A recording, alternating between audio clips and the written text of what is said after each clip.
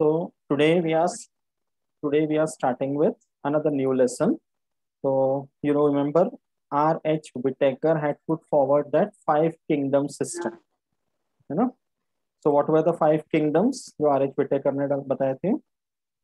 Kingdom Monera, Kingdom Protesta, Kingdom Fungi, Kingdom Plantae, और Kingdom Animalia.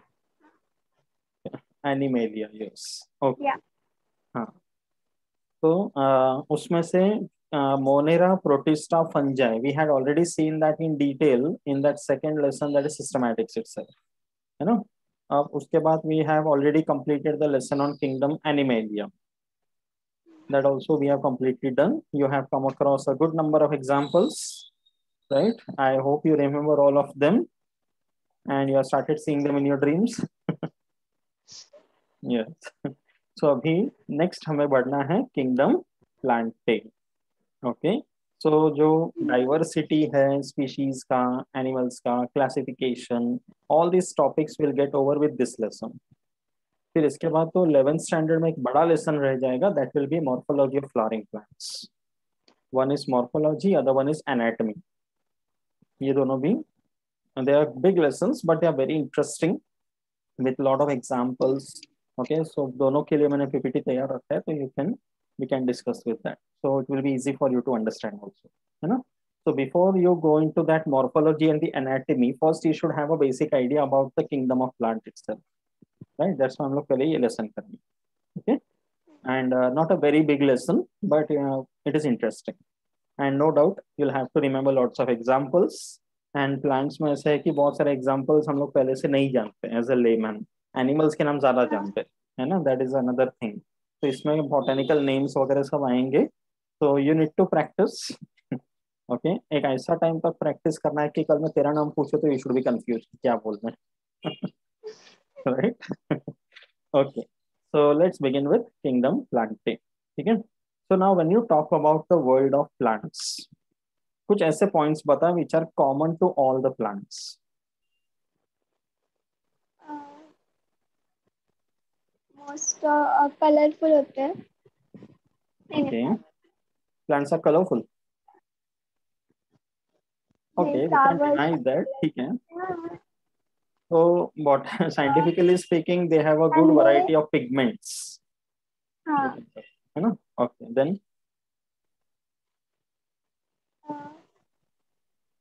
for food formation they do photosynthesis. For food formation नहीं, food manufacture या food production.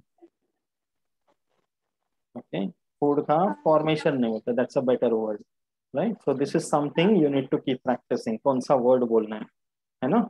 Okay, so they carry out photosynthesis, or you can say plants are autotrophs. They can prepare their own food.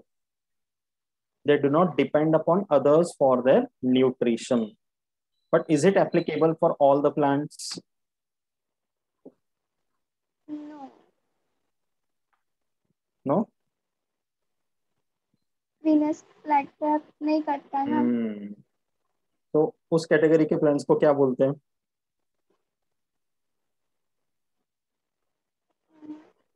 Venus fly trap, pitcher plant, sundew plant. वो लोग क्या करते हैं? वो लोग insects खाते हैं. हाँ. So that means are they autotrophic? No. Sure. Yeah. उनको इंसेक्टिवोरस प्लांट्स बोलते हैं, बट यस उनका ऐसा है कि they also do their own photosynthesis. दोनों करते हैं. ठीक है, एक तरफ वेज खाना खाएंगे, दूसरी तरफ नॉन वेज खाना खाएंगे. Okay, so let's see some characteristics. ठीक है, तो सबसे पहला आएगा when you talk about plants, all of them are immobile. What is the meaning of that? Animals को बोलते हैं mobile creatures. Plants are immobile creatures. Movement कर सकते हैं. मूवमेंट कर सकते हैं बट लोकोमोशन नहीं कर सकते. नहीं कर सकते. Yes. Okay, they can show movement but they do not show locomotion. इसमें कोई exception भी नहीं. Okay, they cannot move from one place to other on their own. Okay पानी में फ्री फ्लोटिंग वाले प्लांट्स रहते हैं, बट वो खुद से नहीं होते, पानी की वजह से float, otherwise they are all fixed to some place. That is one unique point, right? And that's the reason, because they are totally immobile, wherever they start growing, that is where they have to spend their entire life. उनके लिए option नहीं है ना, कि grow होना शुरू हो गए, देख लिया आसपास ठीक नहीं लग रहा तो बोले नहीं चल यहाँ से निकलते कहीं और चलते. It is not happening with plants. Animals में they can show they migrate to some other places, है ना. तो it is because of this reason कि प्लांट्स के लिए सबसे बड़ा चैलेंज बन जाते हैं that they can not change their location, and that's the reason they show very good adaptation, कि जहां है वहीं रहकर उनको अडेप्ट करना है एनवायरमेंटल फैक्टर्स से. Correct. Then secondly, as I said, they are all photoautotrophic. They carry out photosynthesis for preparing their own food, but some of them are जो insectivorous plants जैसे होते हैं उनको बोलते हैं हेमी ऑटोट्रॉफिक, कि वो ऑटोट्रॉफिक भी है एंड हेटेरोट्रॉफिक भी होते हैं, दोनों होते हैं. But still ecology point of view इन सबको हम बोलते हैं producers, because they are the ones who are preparing the food for the entire food chain. Terrestrial and aquatic ecosystem किसी में भी देख लो, producers are the ones which are plants and they form the first trophic level always, right? So that is very important point. And इसी के वजह से it's like keeping aside the insectivorous ones, जो plants normally photosynthesis करते हैं, that's the only process in the entire earth because of which there is oxygen that is released into the atmosphere. Yes. Photosynthesis अपना अलग से lesson है, we will see that also. Okay, so when the reaction of photosynthesis takes place, oxygen is given out as a byproduct. And पूरे अर्थ में दूसरा कोई process नहीं है जिसमें ऑक्सीजन रिलीज होता. The other process is respiration. Respiration में oxygen use करते हैं, carbon dioxide is given out, so that is an oxygen consuming process.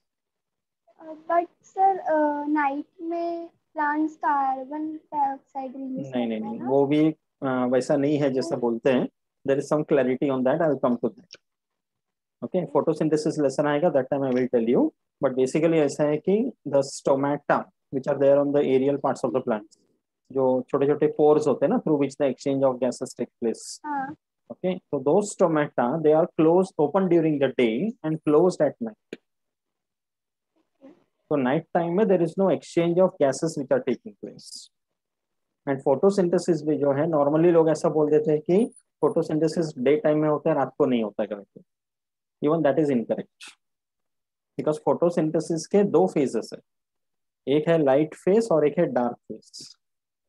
So light phase takes place during the daytime, dark phase takes place during the night time. तो पूरा time का process है, ठीक है. But overall in photosynthesis the fact is that oxygen is given out, and it is only because of this process that the balance of carbon dioxide and oxygen is maintained on the earth. वरना सोचो अगर ये plants नहीं होते तो पूरा ecosystem कैसे होता, होता ही नहीं. First of all it is the beginning of all the process. Micro organism से लेकर बाकी सारे कंज्यूमर्स देख लो, all the organisms carry out only respiration. Some microorganisms do photosynthesis, chemosynthesis, not photosynthesis. Right? There are some which also do photosynthesis, but वो इतने number में नहीं है जितना plants करते हैं. तो ऑक्सीजन को रिप्लेनिश करने के लिए हमारे पास दूसरा कोई ऑप्शन नहीं होता. And that itself becomes a very important reason to tell why we should not cut plants. Deforestation क्यों नहीं करना है? And you are seeing what is happening to the environment these days. अभी आज के ही टाइम्स ऑफ इंडिया में देखा मैंने, हिंदुस्तान टाइम्स देखा मैंने आज का. यू सी वर्ल्ड के 5-6 कंट्रीज में फॉरेस्ट फायर हो रहे हैं. हाँ, और एक कंट्री में हुआ, मैंने भी देखा. इसराइल में. हाँ, इसराइल, पे सब अभी मोरक्को. बुझा रहे हैं. अभी जस्ट कुछ मिनट पहले I was speaking to my dad about this, कि इतना फॉरेस्ट फायर चल रहा है. California is like burning like anything, है ना. So it's like so many plants are getting died because of that. So that is something really terrible that is going to happen. Environment पे direct असर पड़ेगा इसका, है ना. Then plants, when you say, see plants जब हम बोलते हैं तो it's a huge word. because under plants there are many categories. That is what we are going to see, the classification. But all types of plants considered, they are distributed in every part of the world, in every habitat. You will find them in the deep oceans, you will find them in the seas, rivers, lakes, ponds, streams, waterfalls, everywhere. हर तरह का aquatic system. कोई gutter का ढक्कन भी खोल के देखो तो कोई ना कोई प्लांट मिलेगा. Okay. Plants are also found in moist soil, या जैसे इस मौसम में गीले दीवार होते हैं, ट्री ट्रंक्स होते हैं, उसके ऊपर भी मिलते algae. हैं, है ना, पत्थर वगैरह पे ग्रो होते हैं, एल्गे, राइट ना, very good. And plants are also found in the desert regions. Plants are also found in the marshy swamps. Plants are also found in, of course, tropical forests, temperate regions, the polar regions, snow-clad mountains. So everywhere they are distributed in the world. So if you think from the evolution point of view, कि सबसे पहले जब life अर्थ में start हुआ तो the life began in the form of kingdom Monera first. Archie bacteria वगैरह वहां से शुरू हुआ. And then evolution took place further, giving rise to Protista. Protista में then there was a diversity into three. Like an animal like. Yes, correct. So you remember plant like Protist, diatoms हमने देखा था, है ना, animal like Protist, golden protozoans. algae होता है ना. Correct, yes, very good. Okay, and fungi like Protist, जिसमें हमने देखा था, I think yeast, है ना. So like that the diversity took place. फिर उसमें जो plant like वाले में start हुआ, they further evolved to give rise to entire diversity. So the plant world is very big, just like our animal world. So you can imagine कि कभी अगर ऐसा possible हुआ practically, if we can get into some machine or something and time में पीछे चले गए, and if you see how the evolution has taken place, it will be really very interesting to us. है ना. तो evolutionary biology जब हम study करते हैं ना, उसमें इतना सारा puzzle अभी भी है, because we don't have the evidences for it. तो अचानक से अर्थ में कहीं पे कोई fossil discover हो गया, we will study about that. So we will place that in some position कि okay, this fossil was of a bryophyte या pteridophyte or gymnosperm, and then the story gets over. तो बहुत interesting part हो जाते हैं, उसके parts, उसका functioning वगैरह स्टडी करके कि कैसे इवोल्यूशन हुआ. Okay, so we'll see that now. Then the cells of the plants characteristically contain a cell wall. Animal cells में ये नहीं होता. Animal cells do not have a cell wall, they only have a plasma membrane. Okay, plant cells में there is a cell wall, along with that there is a plasma membrane also. Okay, the cell organization lesson there you will see that in detail, but cell wall chemically consists of cellulose and hemicellulose. The most common component in the cell wall is cellulose. Okay, वो होता है इसके cell wall में. Right? Then what is the role of a cell wall? क्या function है cell wall का? To protect the inside. Correct. When it is a wall, it is for protection. Correct. And secondly, it is freely permeable. किसी भी substance को अंदर आना जाना कर allow कर. एनिमल्स में क्यों नहीं दिया सेल वॉल? सी एनिमल सेल्स में इतना रिजिडिटी नहीं चाहिए जितना प्लांट सेल्स को चाहिए. They are attached to the substratum and they are fixed at one place. So there is a high chance that they will come across lot of physical action as compared to animals. Right? तो इसलिए during evolution nature decided plants के लिए रखते हैं, animals के लिए नहीं चाहिए. Getting it? तो हर चीज के पीछे एक प्लानिंग होती है. When nature has decided something, it is with some planning, right? And that's how, see, animal cells में भी अगर cell wall रख देते तो ऐसा कोई नुकसान नहीं होता. But it would have been unnecessary expenditure of energy also. Evolution जो होता है ना, ये thermodynamics का रूल फॉलो करते हैं कि जहां unnecessary energy नहीं चाहिए वहां स्पेंड करो. इसलिए inside the cell also, if you compare between plant cell and animal cells have more mitochondria as compared to plant cells. Because animal cells में respiration ज्यादा होता है as compared to plant cell. तो हर चीज का एक एक minute planning है. Okay, that is the point. And then there is something called reserve food material. What is the meaning of this? Reserve food material क्या होता है? अ, अ, जो एक्स्ट्रा फूड होता है उसको रिजर्व करके रखना। यस। ओके, कि like whenever the plants prepare food by photosynthesis, so sometimes there is some extra food which is produced. तो उसको वेस्ट मैटर बोल के बाहर फेंक नहीं सकते, है ना? जब हम लोग खाना खाते हैं, वी डोंट मेजर ना। Do you keep a measuring cylinder और a beaker with you while eating, कि इतना ml पानी पिया, है ना? इतना नहीं ग्राम, या वेइंग बैलेंस रख के खाते हैं कि इतना ग्राम मैंने नहीं प्रोटीन ले लिया, आधा ग्राम भी एक्स्ट्रा नहीं चाहिए? Of course not. When you are eating you forget about everything, you just focus on your eating. उसके बाद the body has to take care what ever amount of nutrients are there, उसको कैसे balance करना है। Same thing is what the plants, right? In the future, for example, after you finish your studies and all, when you will go for a job, okay, so based on the company, based on your qualification, you will get some salary. So suppose उस time पे every month for your own expenses you may require say 50,000 rupees, but अच्छा पढ़ लिख के अच्छे company में मिल गया and you are getting, company is offering you say 80,000 every month. So will you tell the company कि I want only 50,000 for my requirement? No. नहीं ना, no normal person will do that, है ना? In fact 80 की जगह लोग और bargaining करेंगे, नहीं मुझे तो 1 लाख चाहिए। Okay, but still you are getting extra. So that extra amount which you get every month, what will you do with that? अब बैंक में Yes, you will save saving. it. उसको सेव करके रखेंगे, है ना? अभी सेव करने के लिए उसको एनकैश करके कैश अपने घर पे रखेंगे क्या?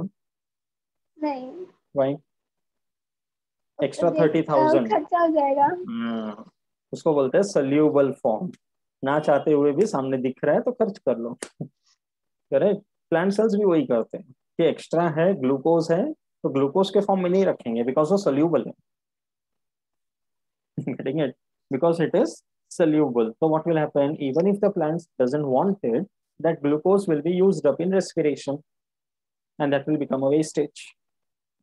तो इसलिए प्लांट्स उसको क्या करते हैं, हम लोग एक्स्ट्रा पैसे को क्या करते हैं, किस फॉर्म में सेव करते हैं? बैंक में। Yes, you put that in your account, या फिर एफडी बना के रखते हाँ। हैं, म्यूचुअल फंड या सम पॉलिसी और समथिंग लाइक दैट। तो वो क्या हो गया, insoluble form. It is your money but not available to you immediately. You will get it only when the right time comes, or if at all there is any some emergency or something. तो plant cells भी वही करते हैं, not only plant cells, any living cell in fact. Okay, उसको बोलते हैं reserve food material. इसलिए उसको insoluble form that is starch में कन्वर्ट करके सेल में रखते हैं। स्टार्च जो है वो इनसॉल्युबल है, तो it won't be used up without necessity. जब भी यूज करना होगा तो starch will be broken down back to glucose and then it will be used up in respiration. ठीक है? तो it is like you are conserving that energy.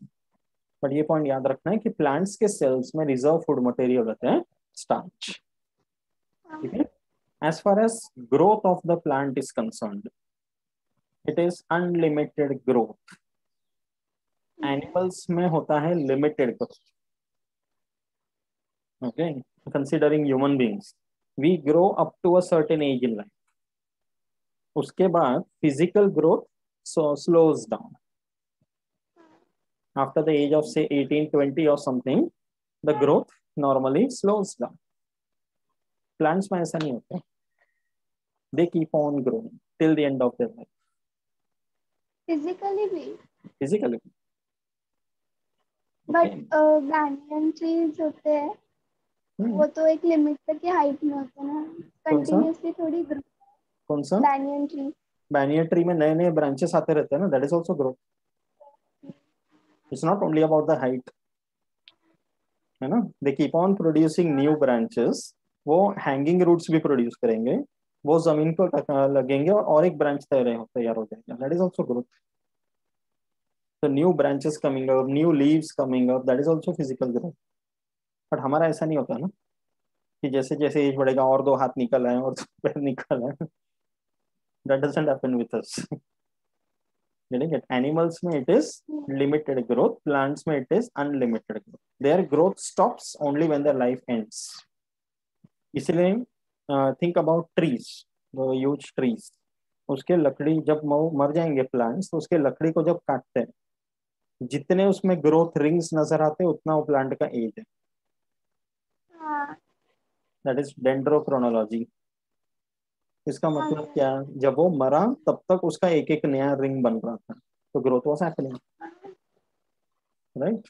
So there is one tree called as the bristlecone pine. Okay, जो California side कहीं पर तो वो grow होते हैं। That is considered to be the oldest living plant on the earth. बहुत पुराना है ब्रिसलकोन पाइन, और उसका एज अभी approximately more than 5000 years. Imagine. तो प्लांट्स का लाइफ स्पैन और एनिमल्स का लाइफ स्पैन इनकम्पेरेबल है इस मामले में। एनिमल्स का हमने देखा मैक्सिमम से 200 ईयर्स और समथिंग, है ना? I am not talking saying कि all plants live to that as, but plants generally live to a large as as compare to animals. अपने ही घर पे अगर हम तुलसी का पौधा लगा देते, and if you maintain it properly, it keeps on growing ना for such a long time, हाँ। है ना? कभी कभी across generations the same plant remains, right? Trees देखो, एक जनरेशन में किसी ने आम का पेड़ लगाया, उसके अगले 3 जनरेशन उसमें से आम खाते हैं, correct? So it is possible. Okay. Even when I was at Orissa for my PhD work, मैं फॉरेस्ट वगैरह में था ना 4-5 महीने तक, तो वहां मैंने देखा जंगल के अंदर डेंस फॉरेस्ट में, it was in this October August September month, monsoon के टाइम पे, when the forest was completely very live, ऐसे टाइम पे मैंने देखा वहां पर स्पेशली जामुन, इमली, इन सब के पेड़ मैंने देखे एकदम चौड़े चौड़े। Because for my sample collection मुझे वुड निकालना था, और उसके साथ साथ पूरे ट्री का डेटा भी मेंशन करना था। तो I had this measuring tape with me, कि जिससे सैंपल ले रहा हूँ उसका मेजरिंग टेप से पूरा ट्रंक का डायमीटर मेजर कर रहा हूँ। गर्थ, नॉट द डायमीटर, डायमीटर बीच से जाएगा ना, तो हाँ। सरकमफरेंस मेजर करता था मैं। तो मुझे अच्छे से याद है जितना सैंपल्स मैंने कलेक्शन किया उसमें से देयर वाज वन इमली tamarind tree which circumference which I got was around 720 centimeter. मतलब was myself and one of my colleagues, हम लोग दोनों ऐसे टेप पकड़ पकड़ के मेजर करते थे। तो नॉर्मली हमें ट्रीज मिलते थे जिसका रेंज होता था से 100 से 200 के आसपास सेंटीमीटर, उतने मैच्योर ट्रीज मिलते थे। But this one I remember in in small village eight Odisha, इसका गर्थ मुझे याद है 720 सेंटीमीटर। मतलब me and my colleague had circumference that tree at least 5 times, तब जाके पूरा मेजर कर। कि मैंने एक जगह ट्री के सामने खड़ा रहा, टेप पकड़ा, उसके दूसरे एंड पे माई कलीग वाज स्टैंडिंग, फिर बोला इधर पकड़, ये पॉइंट नोट कर, फिर अनदर सर्कल, ऐसे करते करते 5 times I came back to the original place. That was so huge. तो ऐसे बड़े बड़े ट्रीज होते हैं, they can grow for very long. Okay, so life span and growth is very good in case of plants, and specially इनमें देखने को मिलता है in the case of gymnosperms and many डाइकोटिलिडोनस trees. इन दोनों ग्रुप्स में तो सबसे ज्यादा देखने को मिलेगा। Okay, so plant wonders are like extremely amazing. Let's see the characteristics. General characteristics समझा प्लांट्स का। Okay, so now talking about the actual classification, directly we will come to that. ठीक है? So talking about the classification of the kingdom Plantae, okay, the broad classification is like this. I think the same flowchart is given in your textbook, right? हाँ, तो वही copy paste किया। Okay, so kingdom Plantae divided broadly into two groups. एक है cryptogams, other one is phanerogams. Okay, actually the words are cryptogamia and phanerogamia, ऐसे बोलते हैं। Okay, crypto दोनों में जो कॉमन लेटर आता है वो है गैम्स या गैमिया। गैमिया का मतलब है marriage. Okay, now it is not about marriage in terms of human beings that you can think about. In biological world marriage का मतलब है fusion of the gametes, fertilisation, ultimately वही मेन एम है ना। Okay, okay, about the plants I am talking. तो गैमिया का मतलब है मैरिज, ठीक है? तो यहाँ पे क्या है, क्रिप्टोगैम्स एंड फैनेरोगैम्स। क्रिप्टोस का मतलब है हिडन, फैनेरोस का मतलब है exposed. Okay, so the gametes or the reproductive organs are hidden. Here, the reproductive organs are exposed. That's the broad difference. I'll show you the differences between these two now. Under cryptogams, there are two broad groups. Some of them are non-vascular, which are the primitive plants. And then there is a group of vascular plants. Non-vascular and vascular depends upon the presence or the absence of conducting tissue. You have heard about xylem and phloem? सुना? या muted? हाँ सुना है। हाँ? क्या होता है वो xylem and phloem?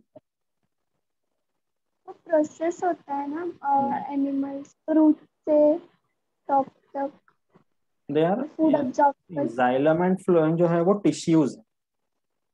ओके वो टिश्यूज के नाम है प्लांट्स में जो होते हैं वो. Okay, xylem is the one that conducts the water from the roots to the leaves. हाँ Xylem is that conducting tissue, and phloem is another conducting tissue which opposite translates the food which is produced in the leaves to every part of the plant. हाँ तो ये दोनों tissues के नाम है. अब ये दोनों टिश्यूज क्या कर रहे हैं? कंडक्शन. कि inside the plant things are transported. उनको बोलते हैं वैस्कुलर टिश्यूज. ओके, तो जो नॉन वैस्कुलर प्लांट्स है they do not have this xylem and phloem. Okay, vascular plants they have xylem and phloem. So Thallophyta and Bryophyta are non-vascular. Pteridophyta onwards, all of them are vascular. And by now you have understood that this classification that we talk about is based on the evolution itself.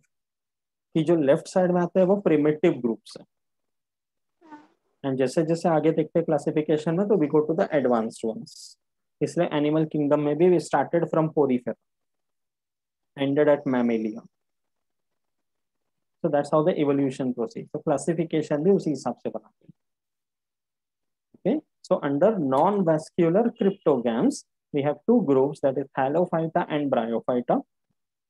Okay, vascular plants में one group, that is Pteridophyta.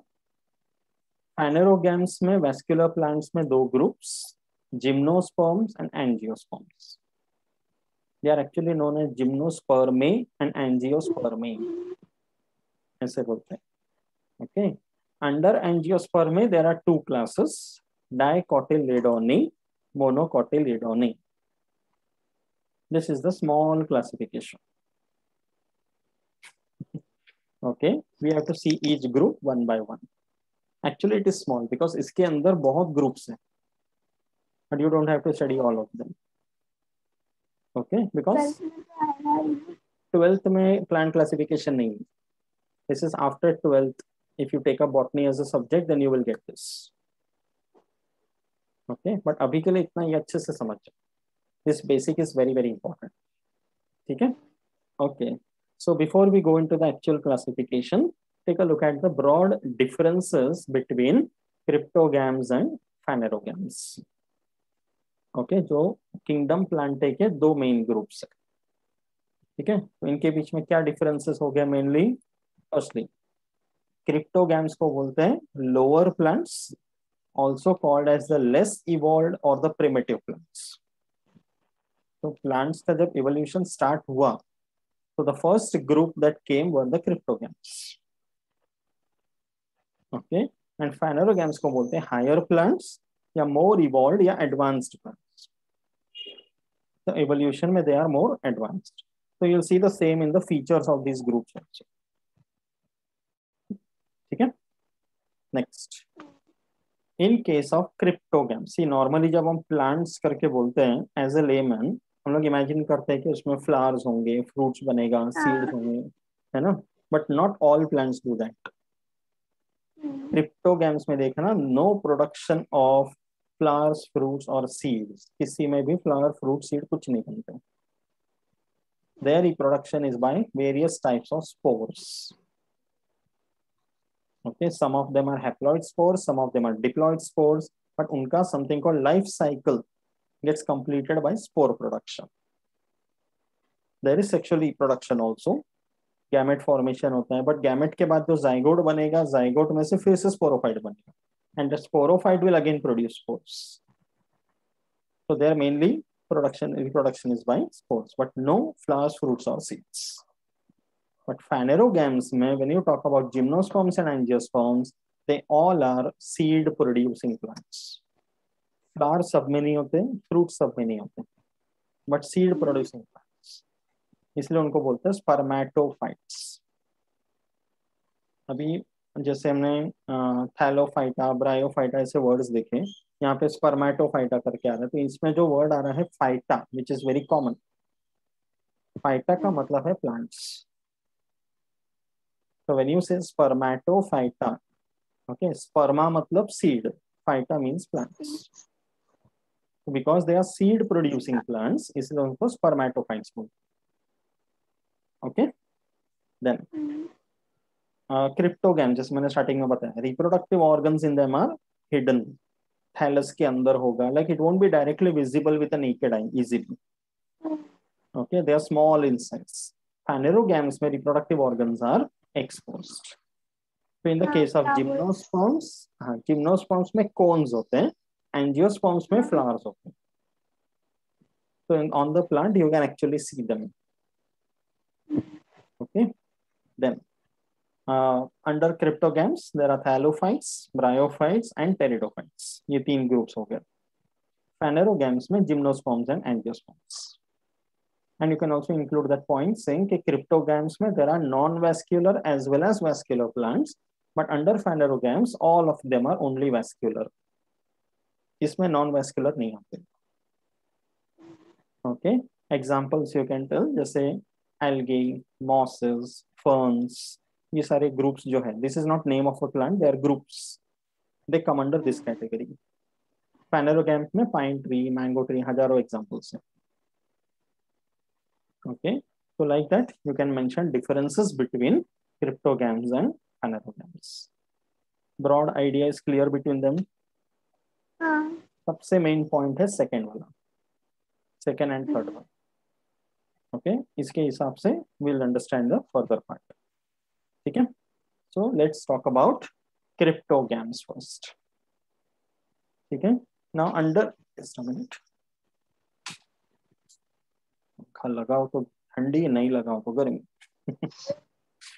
Okay, so under cryptogams, okay, उसके अंदर जो तीन divisions आते हैं, Thallophyta, bryophyta, pteridophyta. Okay, so here the word is Thallophyta, and as I said phyta means plants. थैलो का मतलब है thallus. This is, you know what is a thallus?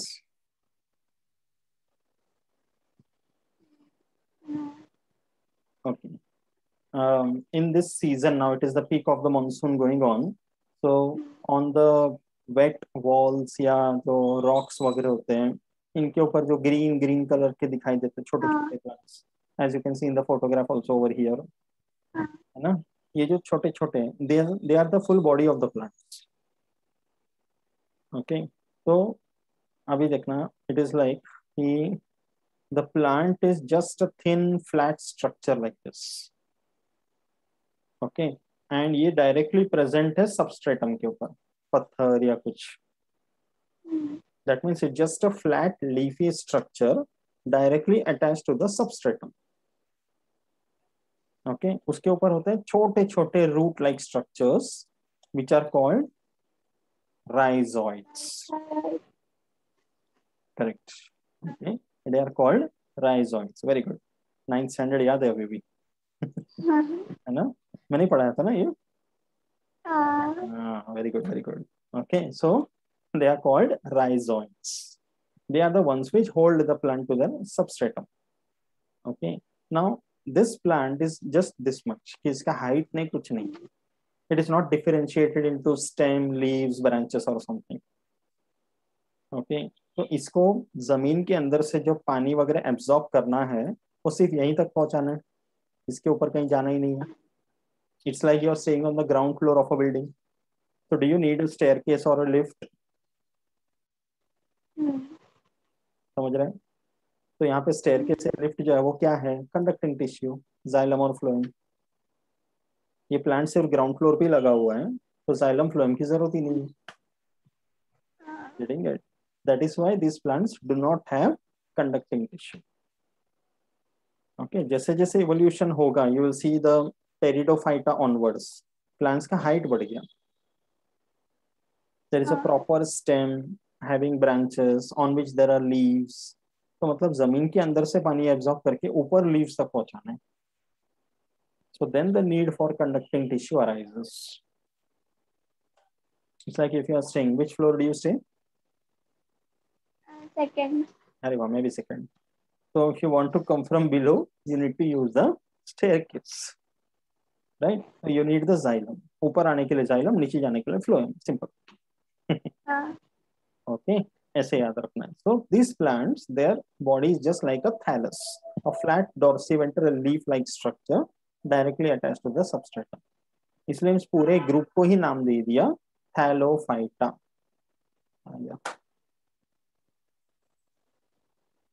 Okay, this group is simply called Thallophyta. Plants having the body of a thallus. So under this division Thallophyta, there is only one group called the algae. इनको बोलते हैं algae. So these two pictures which you are seeing, they are of algae. You'll see the examples also or see the characteristics. Okay, so they are all mostly aquatic. Very few are epiphytic. Aquatic, you know, पानी में रहते हैं. So they can be either fresh water or marine, any kind of water. इसका बहुत broad dispersion है. Okay, epiphytic का मतलब क्या हुआ?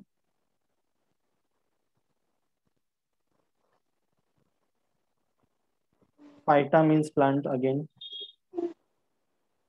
Epiphytic मतलब पत्थर हो सकते ऊपर. नहीं नहीं, phyta मतलब plant. हाँ. एपी मतलब above. Okay. Plants. मतलब one plant growing above another plant. Okay, तो एक पेड़ के ट्रंक के ऊपर, उसके ब्रांचेस के ऊपर दूसरा एल्गे ग्रो हो रहा है. Okay, but at the same time epiphytes जो होते हैं ना, वो पैरासाइट्स नहीं होते. That is again very important. C, parasites भी दूसरे प्लांट्स के एनिमल्स के ऊपर ग्रो होते हैं, but then they cause damage to the host, because वो होस्ट का न्यूट्रिशन वगैरह उठा लेते हैं, उनको नुकसान पहुंचाते हैं. एपीफाइट्स जो है वो नुकसान नहीं पहुंचाते. They just grow on the top of other plants, but they carry out their own work. That's the difference between epiphyte and parasite. So in the case of algae, majority of them are aquatic, very few are epiphytes. Okay, then some are also symbiotic. Symbiotic का मतलब है, you know what is symbiotic? दो species को एक साथ रह रहे. हाँ, और फिर एक दूसरे के ऊपर डिपेंडेंट, मतलब शेयरिंग. ओके, ऐसा लग रहा है कोई फिल्मी कहानी सुना दी. Yeah, see, two species of different groups, they are staying together and they are helping each other out by their own expertise. Okay, तो दोनों साथ में रहते हैं, एक दूसरे की मदद करते हैं. एंड जैसे हर मूवी का एंडिंग होते हैं, and they live happily ever after. Okay, तो यहाँ पर भी ऐसी है. ओके, सिम्बायोटिक में एल्गे आते हैं. द एग्जांपल है समथिंग कॉल्ड जूज़ैंथेले. प्रोनाउंस करो. जूज़ैंथेली. ये जो एल्गे है ना, ये रहते हैं कोरल्स के अंदर, inside the marine waters. You know corals, animal kingdom में हमने देखा. Corals belong to which phylum?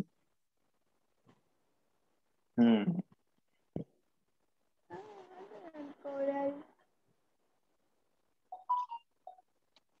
Yes.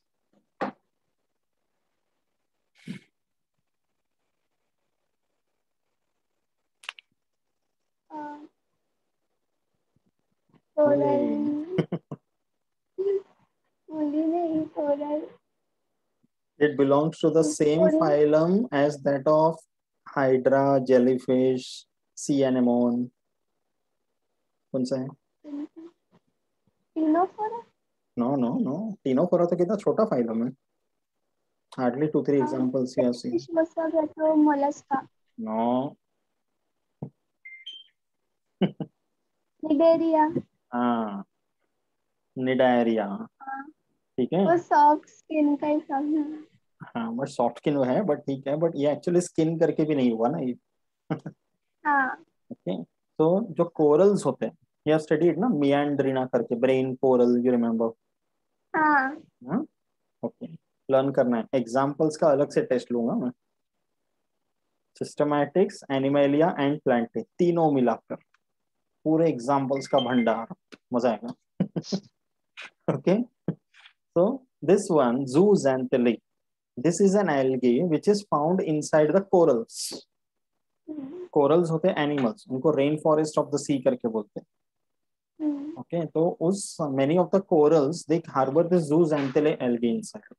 तो ये algae वहां रहते हैं. They do the photosynthesis and all. They provide food for the corals also. And the corals in return is providing this algae some place to live. So it's a symbiotic association. तो अभी जो marine waters में because of human activity जो इतना pollution बढ़ रहा है, chemicals वगैरह डाल रहे हैं, फिशिंग करने के लिए पॉइजन वगैरह डाल रहे हैं, बहुत कुछ कर रहे हैं. Many fisherman they actually blast dynamites also in the water bodies to catch the fishes.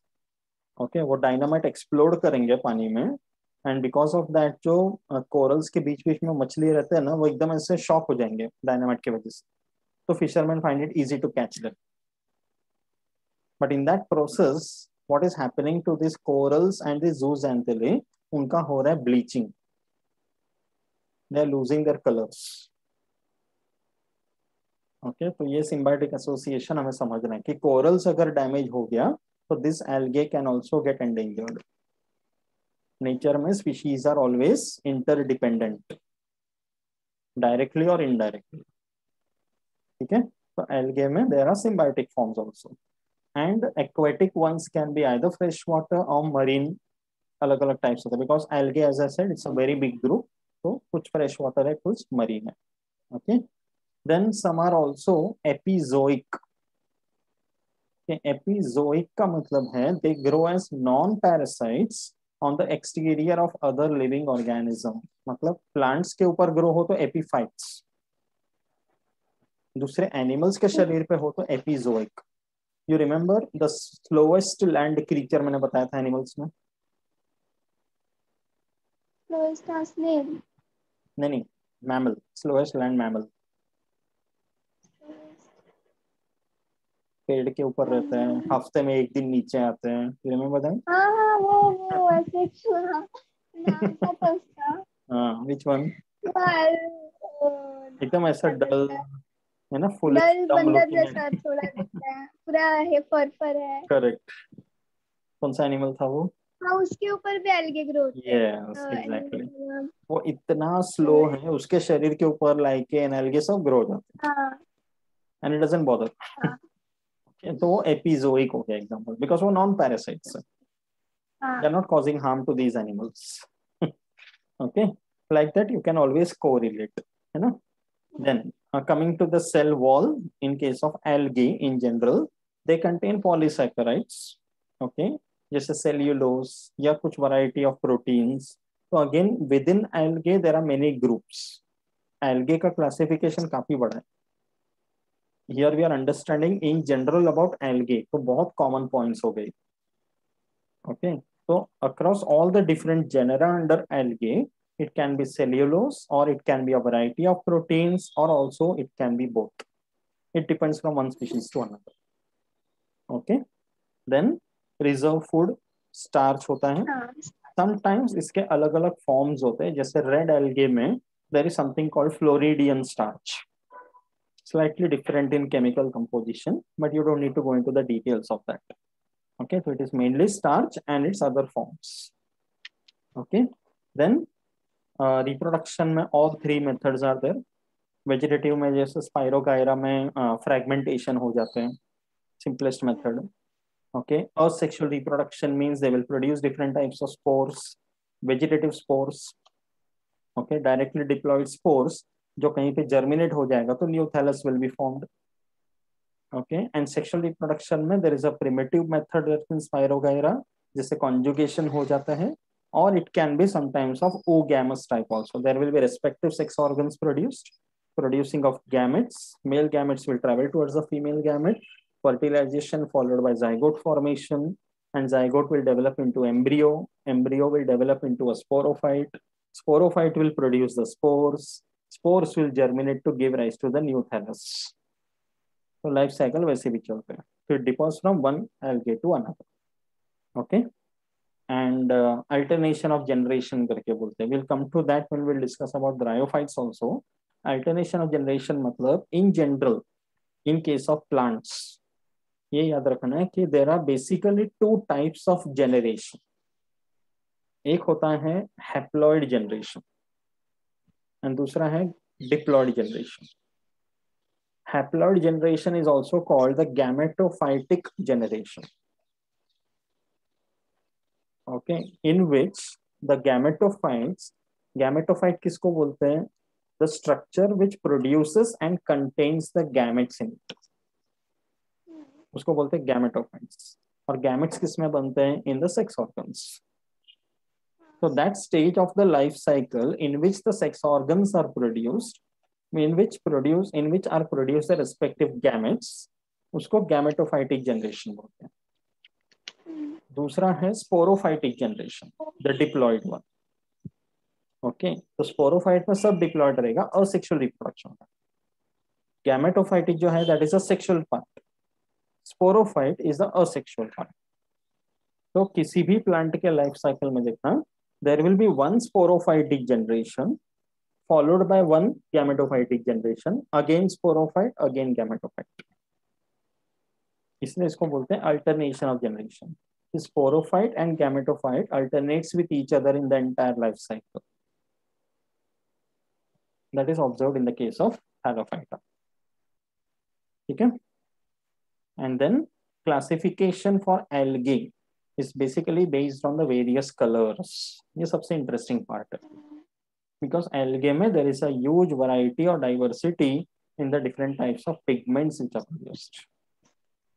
Colors जो भी होते हैं biological world में वो pigments के वजह से. ठीक है? So let's take a look at that.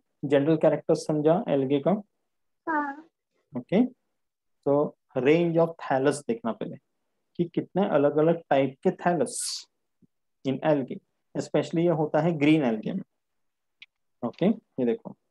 This is unicellular non-motile.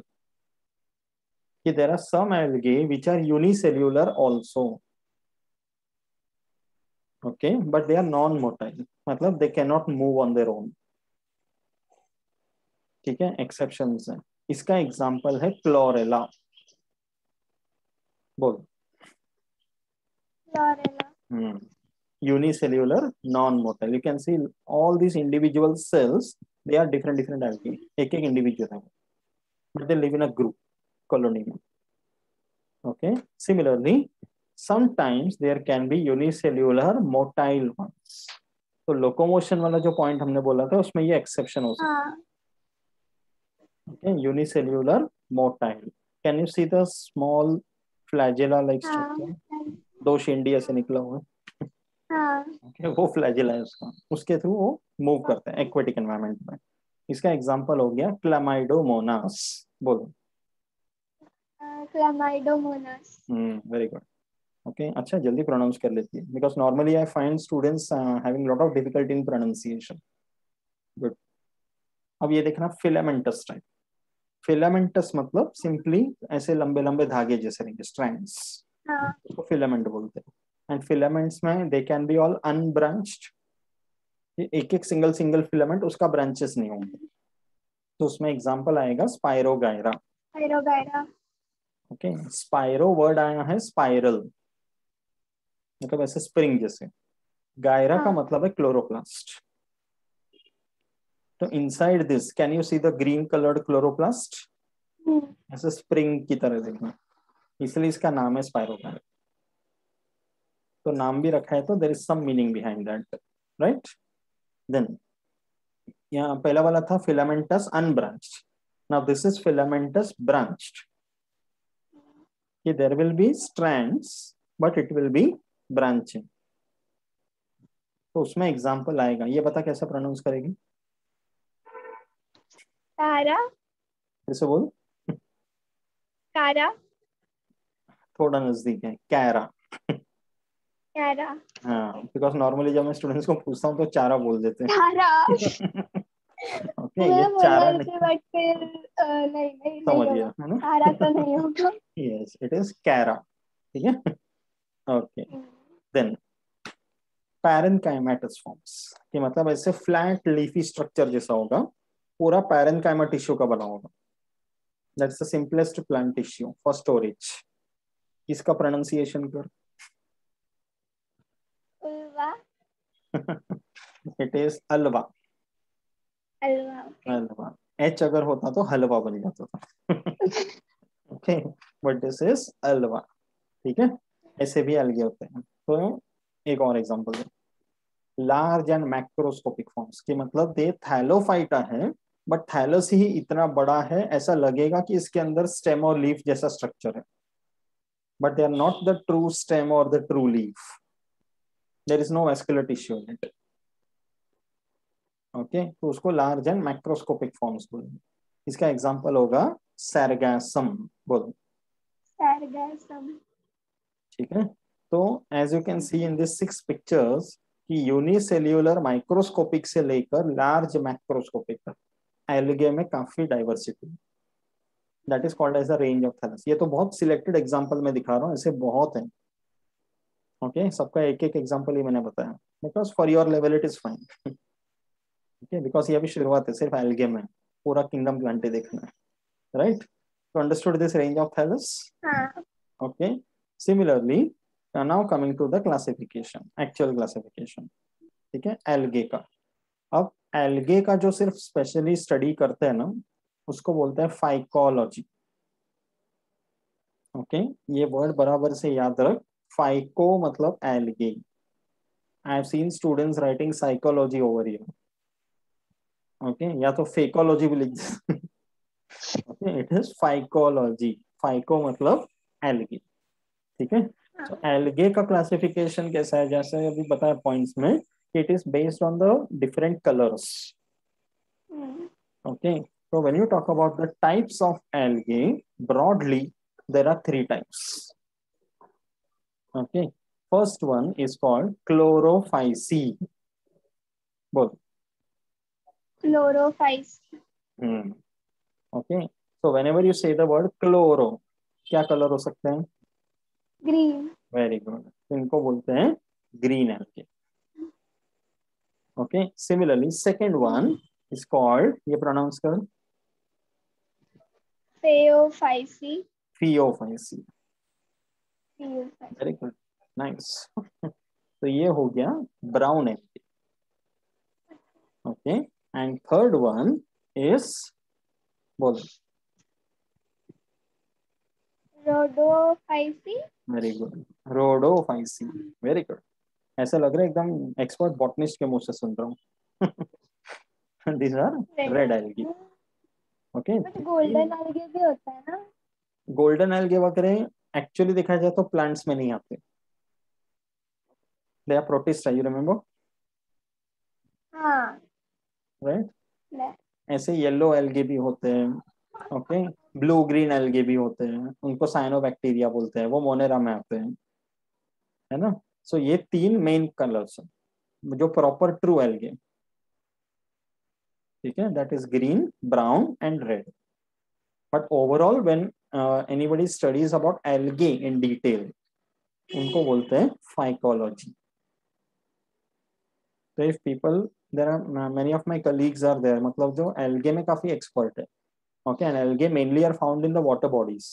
तो whenever they go for this field visits and all, तो पानी में से बहुत सारे एल्गे का कलेक्शन करते हैं, एंड एल्गे का हर्बेरियम वगैरह बनाकर प्रिजर्व करके प्रॉपर स्टडी के साथ पहचानते हैं कि कौन सा जीनस, कौन सा species, and that kind of identification is done. इसका बायोडाइवर्सिटी भी बहुत वास्ट है। ओके, बिकॉज नॉर्मली क्या हो जाता है व्हेन यू से प्लांट्स, नॉर्मली हम सिर्फ फ्लावर्स फ्रूट्स उसी के हिसाब से इमेजिन करते हैं, but this is also one of the groups, है ना, बिकॉज ये बहुत छोटे हैं, sometimes they are very microscopic also, तो we tend to neglect them, but इनका भी स्टडी बहुत इंपॉर्टेंट है। Okay, so for the first one we will see that is Chlorophyceae, green algae. ठीक है, तो सबसे पहले क्या बताना है इसके बारे में, they are mostly fresh water once, some of them are brackish water and marine. Brackish water मतलब क्या? Hard water. Can't deny, but brackish water मतलब जो स्वैम्पी रीजन्स या मार्शी रीजन्स में मिलते हैं ना, एस्चुरिन कंडीशंस। दलदल। Exactly. Okay, yes, you are from Bengal, तो कैसे नहीं पता होगा, है ना, वर्ल्ड का सबसे बड़ा दलदल एरिया है वहां पे। Right, very good. तो mostly brackish and marine also, but majority होते हैं फ्रेश वाटर के। ठीक है, गुड। तो यूनिसेल्यूलर थैलस भी होता है chlorella. Okay, sometimes they can be even having a colonial thallus. Colonial का मतलब है individual cells but they live in one colony, तो उसका एग्जांपल है वॉलवॉक्स। ओके, और there can be filamentous forms also, जैसे हमने देखा spirogyra. Okay, this is chlorella. Okay, then this one is Volvox. एकदम ऐसे प्रॉपर डिस्क दिखेगा, we have seen this under the microscope. Okay, wall box करके बोलते हैं, इसके कॉलोनीज होते हैं। ओके, एंड वॉल बॉक्स में देखना ध्यान से, ये जो छोटे छोटे दिख रहे हैं ना सेल्स, वो इंडिविजुअल वॉल बॉक्स सेल्स है। तो वो बड़े। कंप्लीट कॉलोनी लगे, प्रॉपर स्फेरिकल रहते हैं। ये look very good under the microscope. Okay, इसको सिनोबियम करके बोलते हैं। ठीक है, and filamentous form we have seen spirogyra. तो thallus can be of all types under Chlorophyceae. ठीक है, एंड सेल वॉल में सेल्यूलोज प्रेजेंट है in all of them. That's an important property. And coming to the important point about the pigments, because हम लोग algae colors के बारे में बात कर रहे हैं, करेक्ट? तो green algae है, तो across all the plants, remember this point कि chlorophyll A जो pigment है A, that is a pigment which you will find across every plant species, because that is one of the most important pigments for photosynthesis. उसको antenna pigment करके बोलते हैं। Okay, photosynthesis में बड़ा role है, इसलिए any plant species you take, chlorophyll A will be present. But chlorophyll के और भी पिगमेंट्स होते हैं, chlorophyll B, C, D, E, then there are others like carotenoids, ज़ैंथोफिल्स, ऐसे अलग अलग पिगमेंट्स होते हैं। वो सब ऑप्शनल है, every pigment may not be present in every species, but here in Chlorophyceae you are getting chlorophyll A and B, ये दोनों याद रखना है। एंड ये कहां पर प्रेजेंट है? Inside the chloroplast of the sales. And chloroplast में इनमें होता है समथिंग कॉल्ड पायरिनॉइड्स। पायरिनॉइड्स आर दो structures inside the chloroplast which will be converting the glucose into starch and storing it. Okay, so not necessary कि every chloroplast will have pyrenoids, किसी में नहीं होता हो तो डायरेक्टली क्लोरोप्लास्ट के अंदर ही कन्वर्शन हो जाती है। ठीक है, then reserve food is starch, Chlorophyceae में डायरेक्टली स्टार्च। ठीक है, and it is also rich in protein and that's why it is also used as food. कुछ green algae होते हैं जैसे chlorella which are commonly used as a nutraceutical. They are having their own respective nutritional value. तो आजकल कैसा हो गया, किसी एग्रीकल्चर के अंदर एरिया कम पड़ रहे हैं, पॉपुलेशन बढ़ रहे हैं, and food is a basic necessity, mail nutrition बढ़ रहे हैं, correct? So there is a new way in which these experts and scientists are trying कि सारा जो हम लोग खाना खाते हैं वो हमेशा जरूरी नहीं कि एग्रीकल्चरल फील्ड में ही मिले, they can be other sources also. तो उसमें पता चला कि क्लोरेला जैसा ऑर्गेनिज्म में भी अच्छा खासा न्यूट्रिएंट्स है।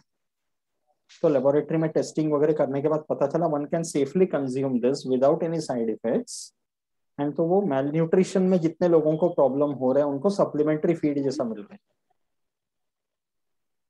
ऐसे प्लांट मटेरियल्स को बोलते हैं nutraceuticals. Got it? So that's why it is rich in protein and used as food. ठीक है, ये देख डिफरेंट शेप्स। क्लोरोफाइसी का जनरल कैरेक्टर समझा अच्छे से? हाँ। ओके, अभी क्लोरोफाइसी के एल्गे में जो क्लोरोप्लास्ट होते हैं उनके अलग अलग शेप्स होते हैं।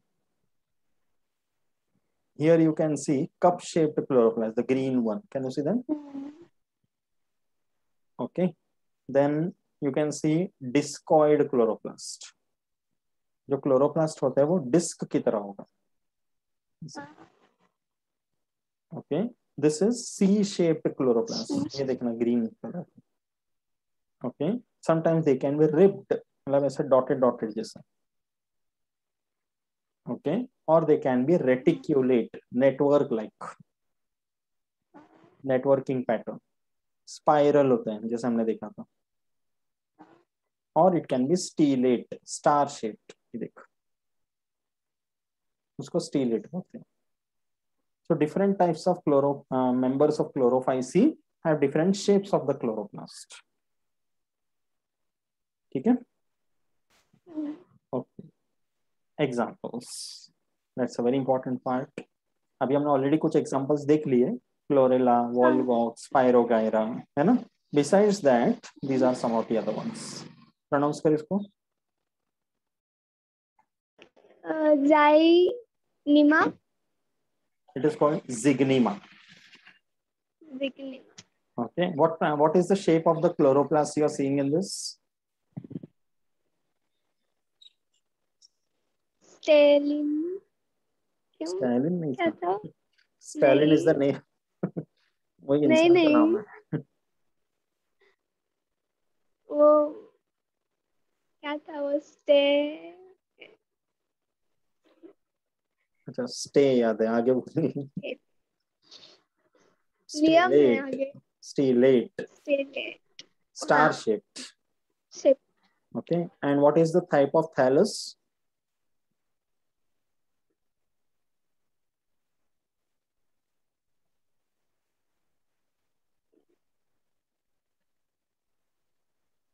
सरफेस। थैलस, थैलस को नॉर्मल। नहीं ऐसा नॉर्मल करके नहीं बोलते। Nothing is abnormal actually. Filamentous riser. Filamentous. Okay. है ना, स्ट्रैंड्स दिख रहे हैं ना, फिलामेंट्स। ओके, ऐसे याद रखना है। नेक्स्ट, प्रोनाउंस कर।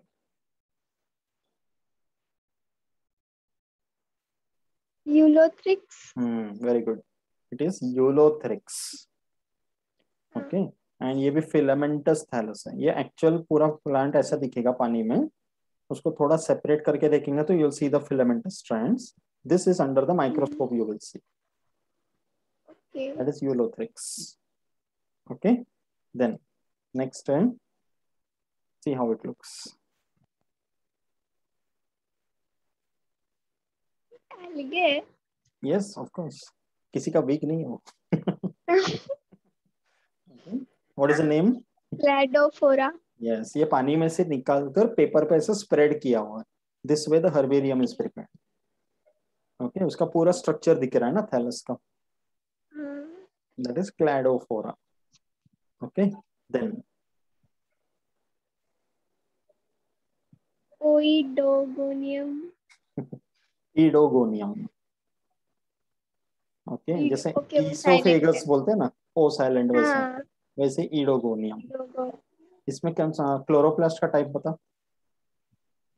क्लोरोप्लास्ट का टाइप कप जैसा। What type of chloroplast can you see?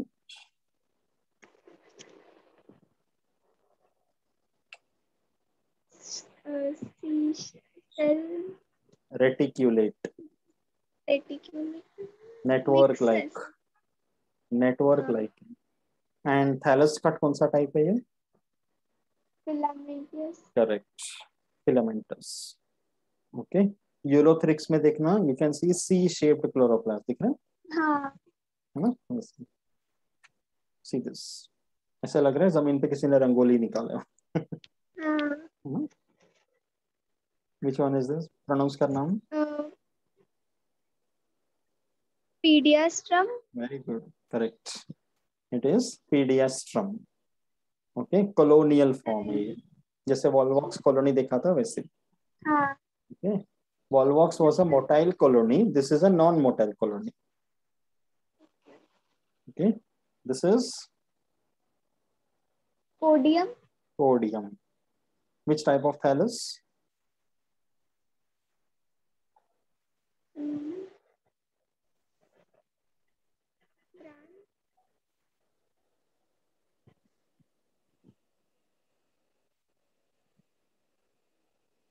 Hello sir. Can you see the branching? हाँ, branched.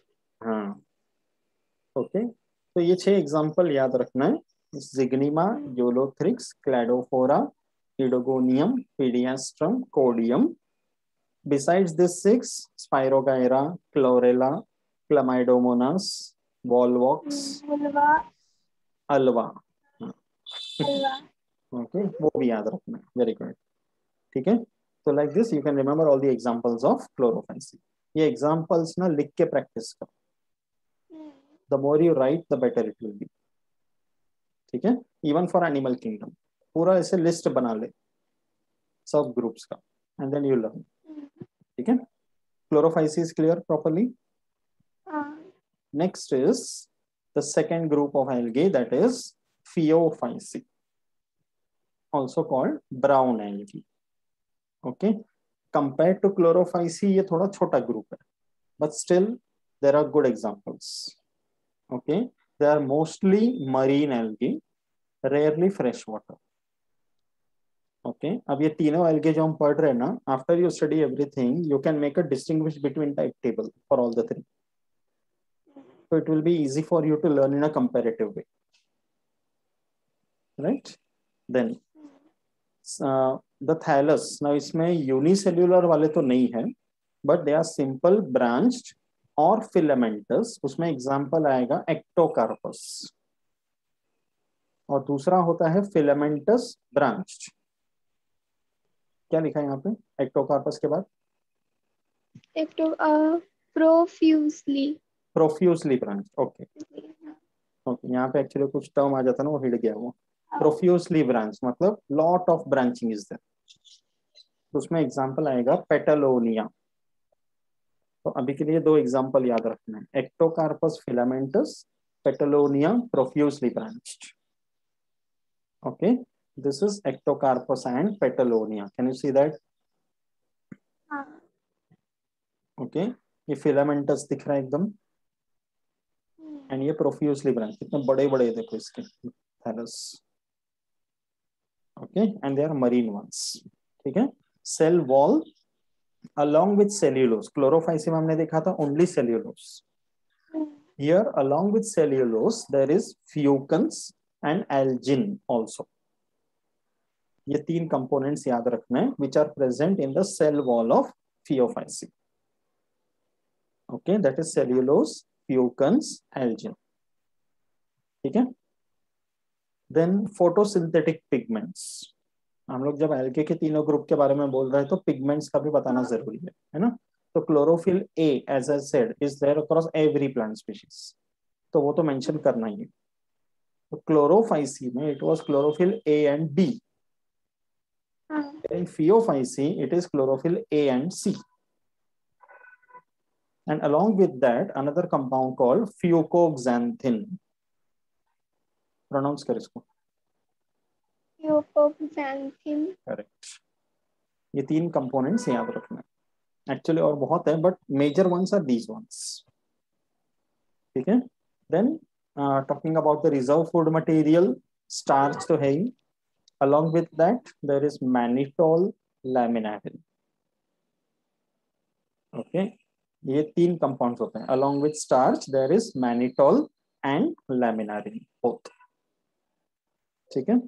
Then plant body is of 3 types. एक होता है hold fast, एक होता है stipe, and there is something called frond. जो एकदम ऐसा bushy टाइप रहेगा उसको frond बोलते हैं. Okay, hold fast का मतलब है there is something attached to the substratum which is holding it. And stipe मतलब ऐसे elongated type. ऐसे याद रखेंगे. ठीक है. Then many species are used as food. इसमें से कुछ स्पीशीज होते हैं जिनको सी वीड्स करके बोलते हैं. See this example लैमिनारिया. सी देखो कितना बड़ा है देखो. But they are algae and they are widely used as food. बहुत सारे फूड प्रिपरेशंस में यूज किया जाता है. Okay. And you see the one of the reserve food material, इसका नाम है लैमिनारिन. इसी में से नाम आया है लैमिनारिया. ऐसे याद रखें. Okay, so this plant in the cells are having this as the reserve food material. Okay, then it is also used for the production of something called hydrocolloids. Economically important compounds हैं जो food industry laboratories में use किया जाता है.